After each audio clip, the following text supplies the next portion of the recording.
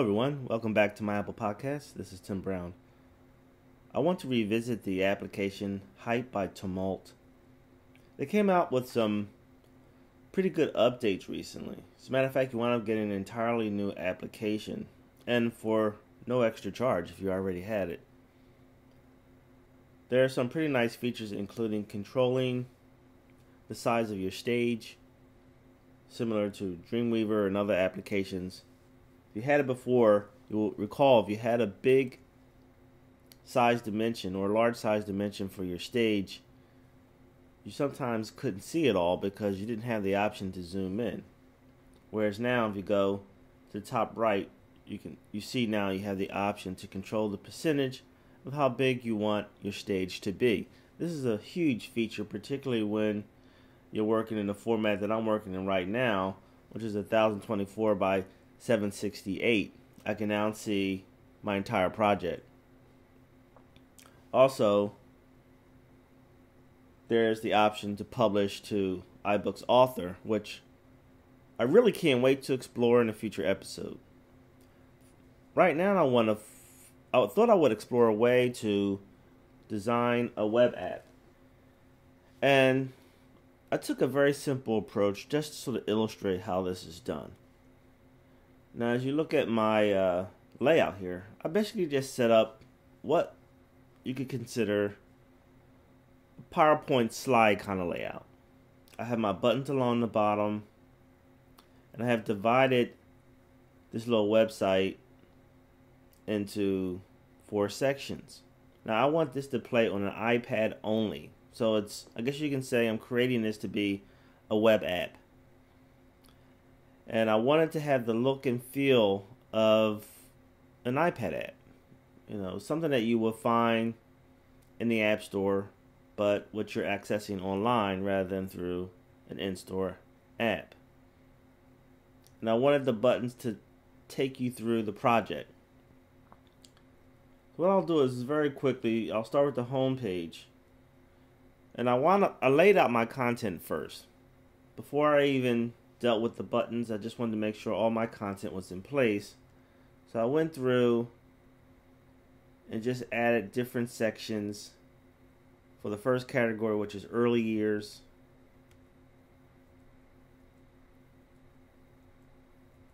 And then I went on to explore study abroad, which is another section.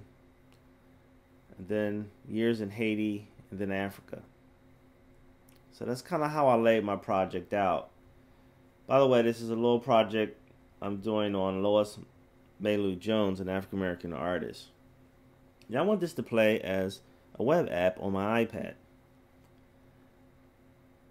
After I laid all my content out, so I could figure out where everything was going to be, I could then set up my links. So I set up the 5 buttons that you see here, each one corresponding with the different sections and where they're introduced within the project.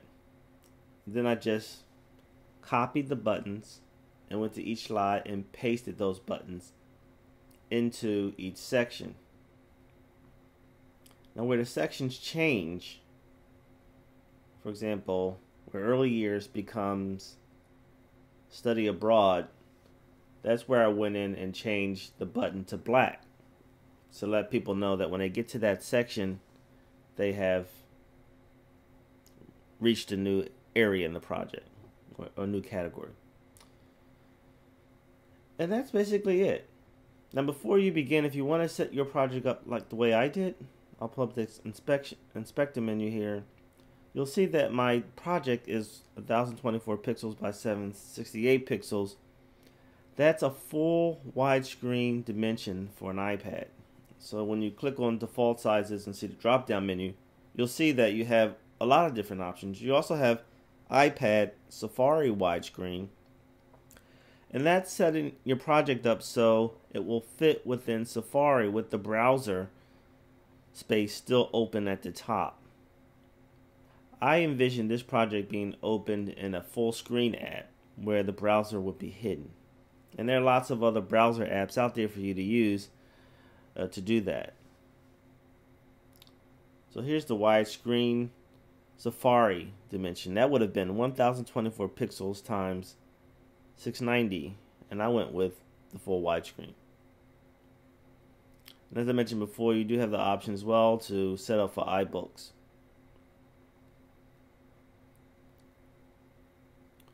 Also took advantage of a feature that's only going to work in Safari, possibly Firefox, but will not work in Internet Explorer, is adding transitions between scenes. So up here are all the different scenes, as they're called, that I set up, and I added transitions to each one. So for example, I'll go home and I select one of the buttons, pull up the inspector menu, and then hit the mouse action inspector. And you notice here I set action as on mouse click where I wanted to go. So that took me to the scene where I wanted to go, and that scene is birthplace, which is the next slide adjacent to it. And then you have transition. Transition actually adds an effect to your slide. So when you click on that button, it will introduce a transition that takes you to the next slide. It can be crossfade, it can be swap, it can be push left, push right, push bottom, or push from the top. And so I chose crossfade. So the whole project, every time you press on a button, it crossfades from one slide to the next. And that's pretty much it. That's how I set up my project. Just went to File, Export to HTML, and then created a folder in my root folder so that I can upload my files to my server. Okay, so when you're working in Hype, you export your files and you have, as a result, an HTML page as well as a folder with all of your resources. To the right of that, I actually made a little icon that's 72 pixels by 72 pixels as a way of creating a custom home button. So when people go to your web app and they hit save to home screen, rather than settling for the default button that Apple generates, you can actually generate your own. And that's pretty simple. All you have to do is just change the name of it to apple-touch-icon.png. And Apple will recognize that as the home button automatically without doing anything. It will automatically create the round edges and you're set. I also created a loading image, because there are times when working in Hype, your project will take a while to appear. When someone first enters the address in the address bar, it'll just be a blank screen. Rather than have people wait for something to appear, you can add a loading image.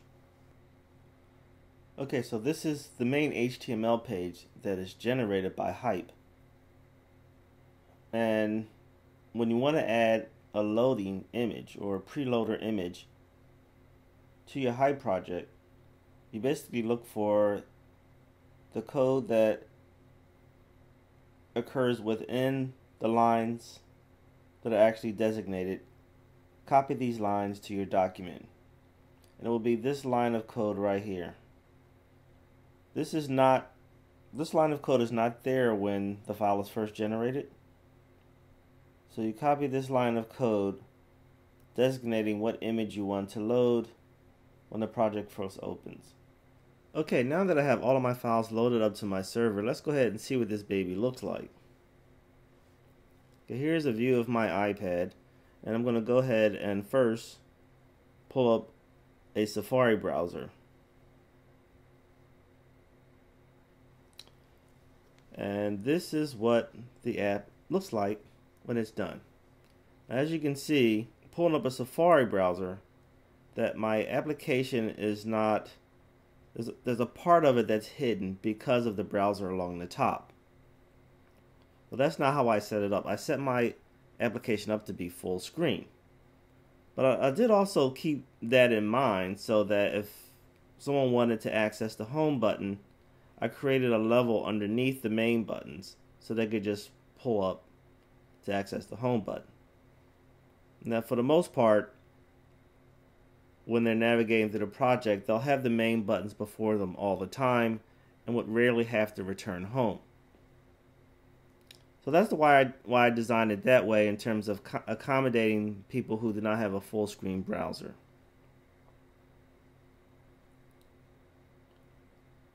Now I just clicked on early years, and as you witnessed, there was a crossfade.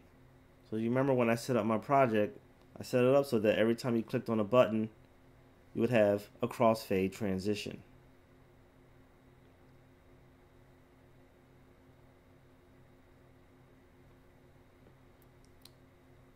Go to study abroad. As I mentioned before, I changed the buttons to be black when the user entered a new section of the app.